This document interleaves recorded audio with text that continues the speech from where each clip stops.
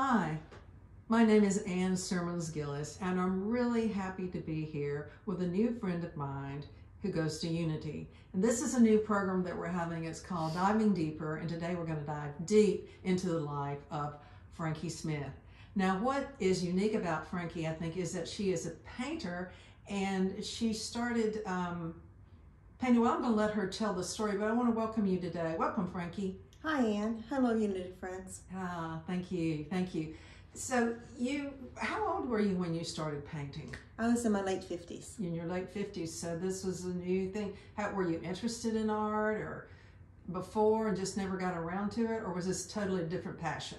I had just retired on disability from teaching math for many, many years and raising children and being a pastor's wife. So I didn't have a lot of time for anything outside of those activities. Yeah. So I had plenty of time on my hands.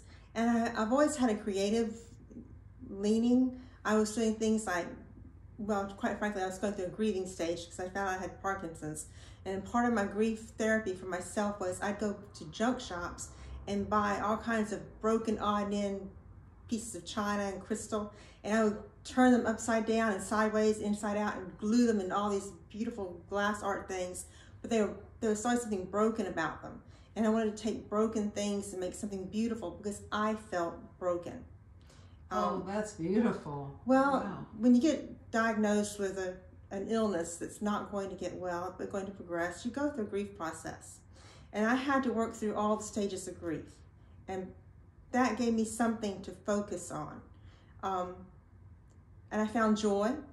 And I've always decided in life that you choose your joy and you choose your attitude about what life gives you. Because none of us are promised an easy life. We're promised the best life we can find for ourselves, and it's what we give to others. And my art is my way of giving back to what God has given me. Because I feel like I'm sharing in his creative or her creative process. So, well, I'm wondering if you had not gotten Parkinson's, do you think you would have started painting and you would have been so prolific, because you are prolific? Parkinson's has a side effect which you have an incredible focus on things to the point that you have to rein yourself in. So I don't think I would have had the focus that I have now, but I have a tremendous amount of focus. Okay, and so just tell us a little bit about, will you just give us a little bit about where you live, so we can kind of factor that into your artwork. I want to mention your studio too. I live in St. George, and I have my own little studio in this little bit of heaven. This is a very small town. It's very much a family town. It's very quiet, and we have a little haven here where I have my chimes and my fountains and plenty of outdoor areas. I love to entertain. I love to cook, which is another form of art in my opinion, and I love to show hospitality. And part of my hospitality is I enjoy showing off my art studio. That art studio is incredible, and hopefully you'll get me a picture of that, or we'll go take a picture. Now, I asked you if you'd be willing to show some of your art, and so just first, do you tell about the kind of mediums that you do, because you're not just using one different thing, you've got different kinds of art. Mainly I use acrylic in my paintings. I still like working with glass. I do some what's called poor man's stained glass, where I take windows and frames and take broken glass and objects and resin them onto the glass and make some pretty sun catchers. But my main focus is my acrylic art, and I do abstract expressionism. And when I do that, it's a very spiritual process for me. I always go into my studio and I pray to the divine creator to help me be part of the creative process with the divine. And I pray for my spirit guides to help me. And I do a prayer of protection, and I use my pendulum on my color wheel to pick out the colors I'm going to paint with that day. And I get lost in time. Time literally stands still or does not exist when I'm in my studio. I'll put on music and I'll just start painting. Right now I'm painting to Phantom of the Opera, which is my favorite Andrew Lloyd Webber piece of musical. Yeah. And I've done To God's Spell, I've done Elton John's Yellow Brick Road, I've done ABBA, Lenny Kravitz. I'm very eclectic. I've done some Etta James, so if you see a painting of mine, it's been done with some sort of wonderful music. But the interesting thing is about time. Time does not exist. I'll go in for 15 minutes and I'll walk out and spend 4 hours. Wow. I go into a trance and think God just channels through me when I paint. Wow, that's amazing. Well, did you take any painting classes in order to be able to figure out how to mix paints, or how did you get into it? Well, this is the story. We were on a vacation at Edisto Island, and if you've ever been to Edisto Beach, there's a little strip mall on Jungle Road, and there was a little art, wine and sip art studio in that little strip mall by the pizza place. We were walking on the boardwalk in front of it one day after we picked up a pizza, and there was this little shop there, and she did not have anybody in there. She's there by herself, and she had some pretty little things in the window, so I said, let's go and look at the art. We went in, and I said, oh, I wish I had time to do this. I'd love to learn. And she said, well, there's nobody here now. For $60, I'll give you a 1 hour lesson. Well, nobody came in. That 1 hour lasted 3 hours. We sat and painted side by side. We painted the same stock picture together. And it's the only time in my life I've ever painted people, first and last time. And my first painting hangs proudly in there. And I love it. It was a young mother puddle jumping with 2 little children. And that brought back precious memories for me. But I've not done anything like that since. But I've just moved to doing abstract because. Well, let me ask you, did she teach you, I know you have to mix paints, you've got, well, look at some of the paints. No, she didn't teach me anything. She just encouraged me. And she told me I had natural talent. Ah.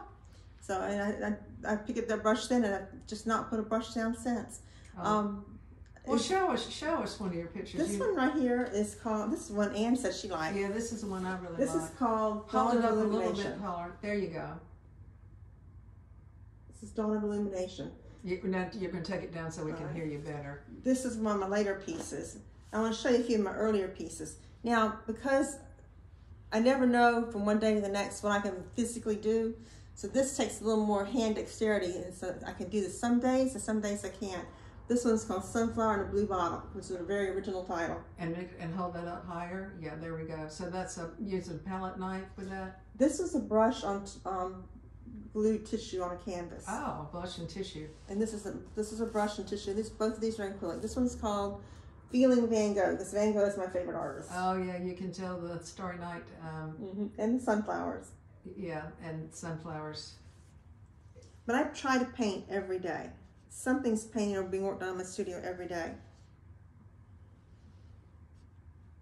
You try to paint every day. Now, you told me that just because you have Parkinson's that you have to take several naps a day.